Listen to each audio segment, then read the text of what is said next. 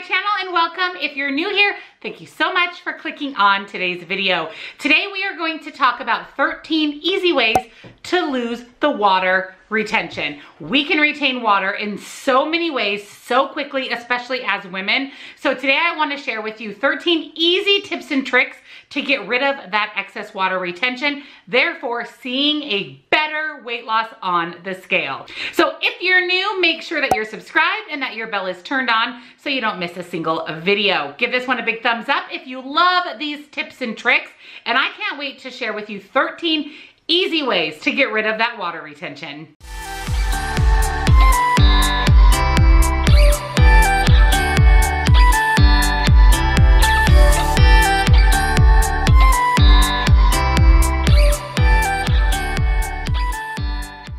We all hate water retention. We all hate water weight because it isn't a true indicator of our weight loss or our weight in general when we step on the scale. But the reality is the human body is comprised of 60% water.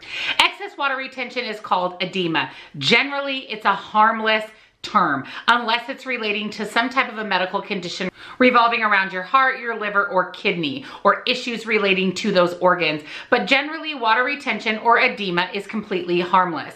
And as women, we tend to have quite a bit of water retention around our favorite time of the month.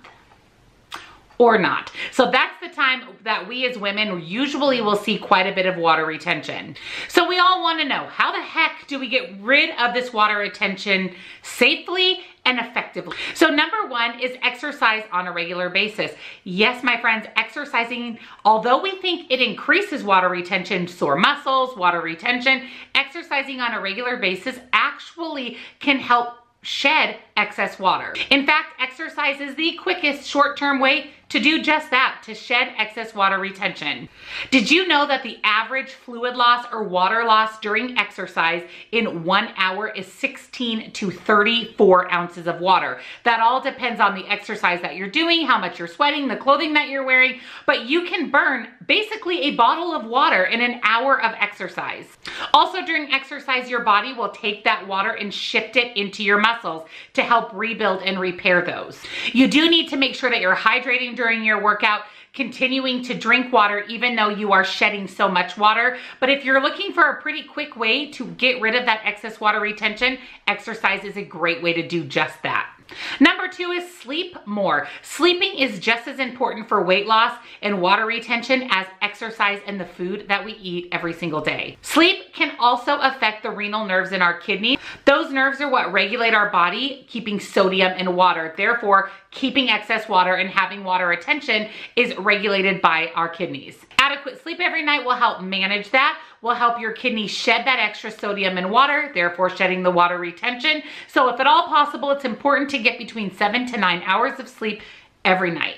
Number three is stress less. When we're stressed out, our body produces cortisol. Cortisol can lead to water retention as well as fluid retention in our body. Water retention and fluid retention means a weight gain on the scale. By stressing less and controlling our stress, it helps our bodies not produce cortisol. Therefore, our body doesn't hold on to as much water and fluid retention. So do your best to live a stress-free life. Now, I know life happens and sometimes things can be incredibly stressful, but if you really try to be mindful of how you're feeling and reducing your stress even just a little bit, that should help with your body retaining the water. Number four is take some electrolytes. Take an electrolyte supplement. So electrolytes basically help pump your body full of magnesium and potassium, which both play a role in how our bodies retain fluid.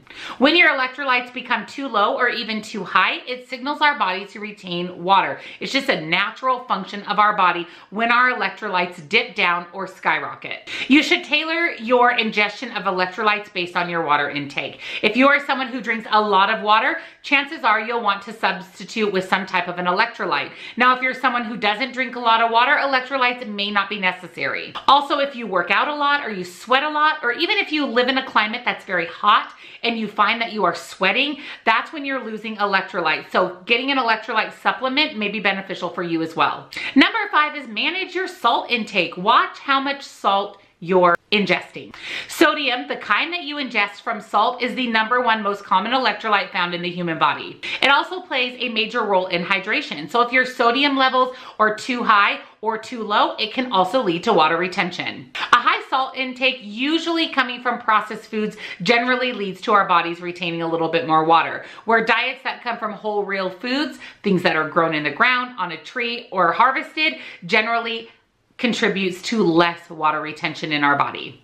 #6 is take a magnesium supplement. Magnesium is another one of the main functions of electrolytes. Magnesium has over 600 roles in the human body, and in fact, taking a magnesium supplement is beneficial for women who are pregnant, post-pregnant, and during our menstrual cycle. A magnesium supplement has been shown in women to decrease the water retention on our menstrual cycle, as well as any cramping that comes along with that cycle. This happens because magnesium plays very well with electrolytes and sodium, which those three pieces control the amount of water that our body stores. If you feel that you are lacking magnesium in your diet, it's important to ask your doctor or your physician about the benefits of taking a magnesium supplement. #7 is another supplement. Take a dandelion supplement. Dandelion is an herb used as an alternative medicine to reduce water retention. In fact, bodybuilders and athletes who need to drop water retention very quickly for events or shows will often utilize dandelion extract as a supplement. Basically how it works is it signals your kidneys to expel more urine as well as sodium in water. So that's the effect of the dandelion supplement, is it triggers your kidneys to expel any excess water in your body. Just be mindful that taking a dandelion supplement will increase the amount of times that you need to use the bathroom in a given 5-hour period. #8, as crazy as it may sound, is drink more water to shed more water. Our bodies are always trying to create a healthy balance. So if we are dehydrated or we're not drinking enough water, our body wants to hold on to that water to make sure that the balance is achieved and that we are hydrated and healthy. Also, achieving your daily water goal is important for both your kidney and your liver health. It's also good for general health, helps with brain function, and helps with fat loss. On the flip side, we don't want to drink so much water that we're basically over-consuming or overindulging in water. The bottom line is, or the trick of the trade is, when you're thirsty, drink water. When you're no longer thirsty, stop drinking. Don't just drink water to drink water. You should definitely drink more water in hot, humid environments or when you're exercising. A good way to gauge whether or not your body has enough water is to watch the color of your urine. Essentially, you want your urine to be very, very light yellow to clear. That shows that you're hydrated and that your body has enough water. #9 is focus on certain healthy foods. And I'm going to share some foods with you that help eliminate water retention. Some of those foods are potassium-rich foods, dark green leafy vegetables, beans, bananas, avocados, tomatoes, and yogurt all help eliminate excess water. There are also some herbs that are shown as an alternative form of medicine that help with water retention. And those herbs are corn silk, horsetail, parsley, hibiscus, garlic, love me some garlic, fennel, and nettle. #10 is cut your carbs. Don't eliminate your carbs, but cut your carbs. The reason cutting carbs can help with water retention is carbs are stored in the liver as glycogen. Glycogen brings in water from your body and stores water. Every gram of glycogen that you store, say 3 to 4 grams, water is generally stored right along with it. Did you ever wonder why people could lose weight so quickly when switching over to a low carb diet? Basically, what they're losing is all of the stores of glycogen in their body. Basically, they're losing all of the stored water weight. Also, low carb diets will help drop your insulin levels, therefore dropping your sodium and water retention right along with those levels in your kidneys. Take a look at your carb intake. Maybe try reducing a little bit if you find that you are retaining a lot of water. If they're just feeling kind of sluggish, try either reducing your carbs a little bit or changing the types of carbs that you're eating. Switch from white rice to brown rice or white bread to whole wheat bread and see if that helps. #11 is music to my ears, and that is to drink coffee. Drink coffee or tea. Coffee and tea are natural diuretics. Coffee and tea, the consumption of those has been shown in the short term to increase the amount of times that you urinate, as well as slightly decrease water retention. So try combining caffeine and water. That's the golden ticket. That's the mix that really helps your body. Make sure you're drinking enough water, but you're also adding some caffeine, which again is a natural diuretic. And just be mindful that it's going to cause a very slight loss in water retention, but a loss in water retention nonetheless. Number 12 is change your habits. And that's as simple as lowering the amount of processed foods that you're eating and watching your salt intake. Also avoid sitting for long periods, get up and move around, let your circulation flow, and adding in regular exercise is another great way to reduce your water retention. Also be mindful that certain medications can cause water retention, so make sure that you're checking with your physician to see if the medications that you're taking can cause you to retain water. Also a reminder that either over or under consumption of things such as coffee, water, alcohol, minerals, and salt can cause water retention.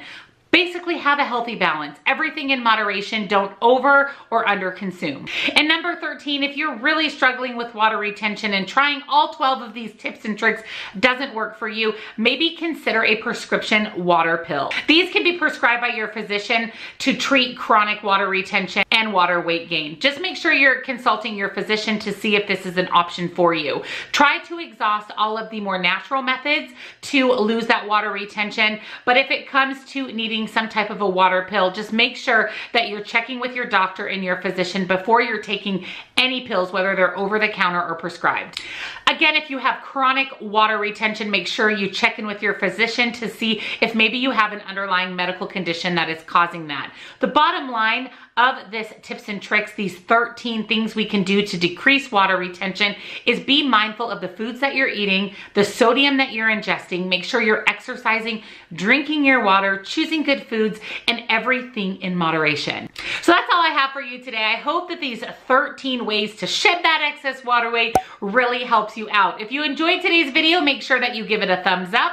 Also, I'd love it if you join my community here on YouTube, hit the little subscribe button and the bell next to it so you're notified when new videos are uploaded. Make sure you're commenting down below. Let me know, do you guys have any other tips and tricks to shed that excess water weight? And remember, this is really the biggest thing to take away from today's video. You cannot gain 2, 3, 4 pounds overnight. Generally, when we see a big jump on our weight on the scale, it's due to water retention. So just keep that in your mind and do whatever you can to decrease the amount of water that your body is retaining. Thank you guys so much for hanging out with me today. And as always, I appreciate your support of my channel, and I'll see you all next time. Bye. My darling, I love you, I love you, I love you, I love you, I love you.